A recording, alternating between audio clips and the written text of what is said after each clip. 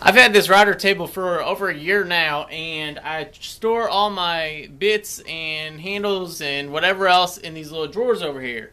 On these two, I don't have any drawer pulls, and it's been really hard to use them. I haven't really wanted to just because it's a hassle trying to get them open and closed, and dust gets in them because I don't want to close them. So I finally went ahead and wanted to make some drawer pulls for them. Why go to the store when I can make them myself on my forge?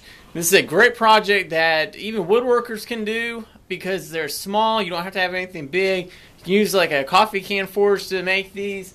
And right here are the two drawer pulls that I made. This is the first one. Not really fancy at all. I wanted just to get the technique down and figure out how to get the ends made and then draw out the bar. This one I wanted a little bit fancier to see if I could do a little bit better work for my second one. And if you can tell, right here I've made it with some leaves. So I didn't know exactly where I wanted to put these screws, so I just put them right there. I'm sure there's a better spot for them. But here's a close-up of the first one I ever did. You can see I did a hot cut right here. I could have filed it down, but I didn't want to spend the extra time doing it because it was going right here on this router table. So I didn't really care. Okay, so we're going to begin by just taking your bar and creating two different shoulders, one on one side, and rotate your bar 90 degrees and do the exact same thing, creating a shoulder. After that, use the near side part of your anvil and create another little section with using your making your shoulders.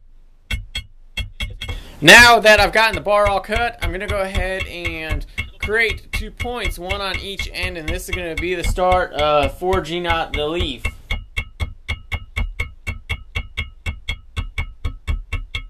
And take a 4-pound hammer and just give it 1 or 2 good whacks to start flattening out on the leaf.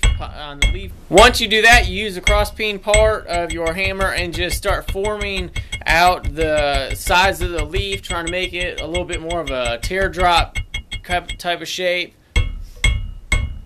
And I'm just going to keep on forming it a little bit more until I get whatever kind of shape I want. You can take that cross-peen and really work it around in different directions to push the metal where you want it to go.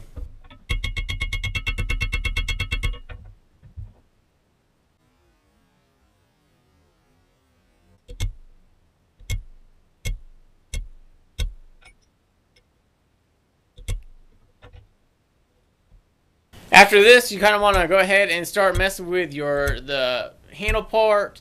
And if you want it square, you want to make sure that it's all nice and squared. If you want it round, go ahead and do the 4 corners, then your 8 corners, then your 16 corners, and then finally just kind of round it off and start making the actual curved part of the handle. You want to make sure that you get it really, really hot to do this. I did it on my first try, so I had to go back and take a second heat. After the second heat, it worked perfect, and I got that nice curve.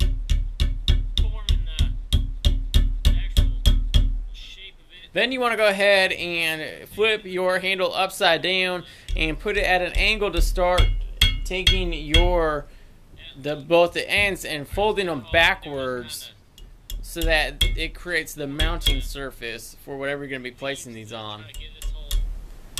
After you do this, it's all about getting the 2 ends nice and parallel by just laying them on a flat surface, and you can tap here, tap there, a little here and there, and eventually you'll get them nice and flat to where they will be able to be mounted and not have any gaps on the back. Well guys, that was a really, really fun project. I plan on doing 2 more for the other side, and then I've got some hardware in the house that I want to go ahead and get some drawer pulls mounted for. So, I mean, there's going to be lots and lots of practice I've got ahead of me. So, hopefully by the last one on what I want to finish in the house, I will have it down perfect. But, like I said, you can take all sorts of designs with this. Either do twists in there, hooks, leaves. I mean, there's tons of different things that you could do with this Don't limit your imagination with it. If you enjoyed the video, go ahead, hit that thumbs up button. I enjoy each and every like, and it helps spread out my videos throughout the internet. If you don't hit the like button, go ahead and hit that share button. Share it on all the social networks, Google, Twitter, Facebook, different things like that. If this is your first time stopping by, I really appreciate you coming by and just seeing what I'm doing. Check out all my other videos. Make sure you hit the subscribe button. I do both woodworking and blacksmithing videos, and I will see you guys on the next video.